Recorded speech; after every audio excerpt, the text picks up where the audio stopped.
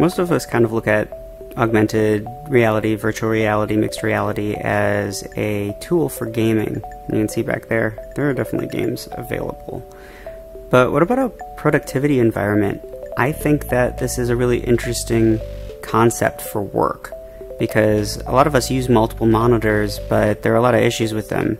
They're not repositionable, they're a certain size, it requires a lot of graphical processing power to use many and really get good performance out of them all. So that may be fine in some cases, but it's not perfect. Whereas when you can basically put the windows wherever you want, you can kind of have a multitasking workspace that suits your needs pretty perfectly. If I decide that I don't want something right here, I can just say, hey Cortana, move word preview here.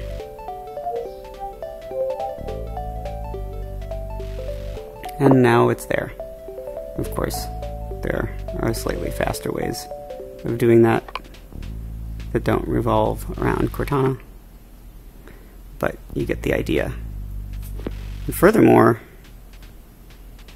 when you're working on something and it's not big enough, you can just say enhance, and usually it will actually do that. Sometimes it prefers bigger. There we go. Enhance. Maybe I just confused it with all those words in between. Let's move that over a little.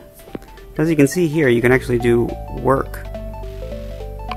It's not as easy when you're just using your fingers and your voice, because it can be a little imprecise, especially when you need to move cells around like that, but it's not terrible.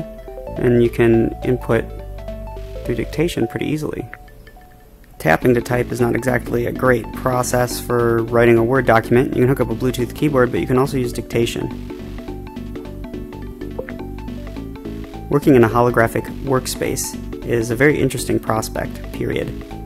So far I like it, but I think we need a few more enhancements in order to make it work as best as it can, period. As you can see, it didn't get that perfectly. But that's kind of the idea of what we're looking at here. It may not be the most comfortable thing to wear a headset for this long, and it may not be ideal to use dictation, but we can already hook up peripherals to solve that problem, and as the technology progresses, it'll be more comfortable to wear and a lot more powerful.